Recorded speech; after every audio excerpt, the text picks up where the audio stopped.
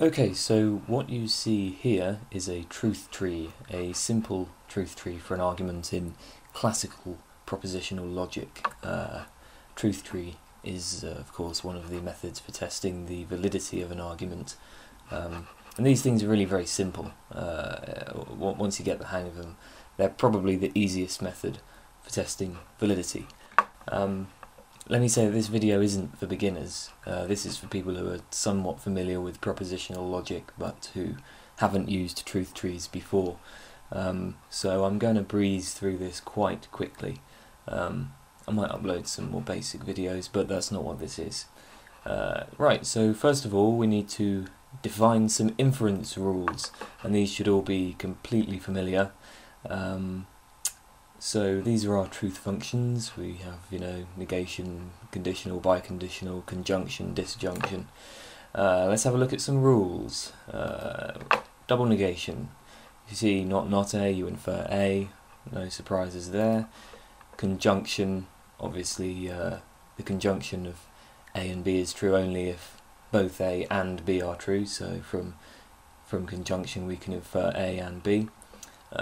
Negated conjunction. Right, well, not A and B is false, just in case either A is false or B is false. We don't know whether it's A that's false or whether it's B that's false. It might be both, we don't know, but one of them is false. Now obviously we can't derive both not A and not B, because one of them might be true. So what we do is we split our tree and we create two separate branches. On one branch we assume not A, on the other branch we assume not B, and these branches are now independent. So if you see a negated conjunction, that's what you do. You split the tree, have two branches. Disjunction, A or B, well that's true if either A is true or B is true. They might both be true, or one of them might be false, we don't know. So again we create two branches. On one we assume that A is true, the other we assume B is true. Negated disjunction. Well obviously if a disjunction is false, then neither of the disjuncts is true, so we can derive immediately both not A and not B. Conditional. Well, recall the truth table for the material conditional. The conditional is true if either the antecedent is false or if the consequent is true. False antecedent, true consequent. We split the branch, not A on one side, B on the other. Negated conditional. Well, obviously the only time a conditional is false is when the antecedent is true and the consequent is false. So if we see not if A then B, then we can derive both A and not B. Biconditional. The biconditional tells us that both A and B have the same truth value. We don't know what the truth value is, but we know that either they're both true or they're both false. So we need to split our tree. On one side we assume they're both true, and on the other we assume they're both false. Negated biconditional. Well, in this case we know that A and B have different truth values. Again, we don't know which is which, but we know they're both different. So we create two branches. On one we have A and not B, the other we have not B and A. Right, that's it. Those are the inference rules for truth trees in classical propositional logic. I'd suggest writing them down, but that's pretty much all we need to do our truth trees, and I hope that that's made some sense. As I say, it should be all completely familiar. Okay, so how do we actually construct a truth tree? What does a truth tree look like? Well, to demonstrate, let's take a simple argument. If P then Q, P therefore Q, modus ponens. We're going to test the validity of this argument, and I don't expect we'll have many surprises here. First of all, we list the premises. So we list if P then Q, and then we list P. Then we list the negation of the conclusion, not Q. So we've got the premises and the negation of the conclusion of our original argument. And now it's time to apply our rules. As you can see, we don't really have many options here. There's only one rule we can apply, and that's the conditional to the first premise. So we need two branches. On one we assume not P, and on the other we assume Q. There we go. And as I say, that's about all we can do because there's no more rules. And now notice the tree itself. We've got not P here, which contradicts P up here. So we have to close that branch.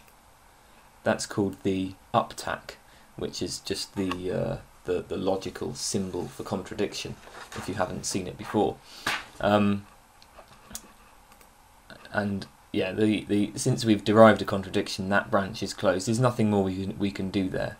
On the other side, of course, the case is the same. We've got Q and not Q, which is a contradiction. And so now the whole tree is closed because we have no more branches. On all the branches we've got a contradiction. So the tree is closed. It's finished. So the idea is that you keep deriving rules until you keep applying rules until you derive a contradiction. And it's very important to point out at this point that the branches only close when you derive contradictories on the same branch. If you had P on the left here and then not P on the right, that wouldn't cause either of the branches to be closed. It's best to think of each branch as being independent. When you look for a contradiction, you only look upwards. You go up the branch. So you've got not P here, P up here, so our branch closes. So our tree, this tree, is now complete.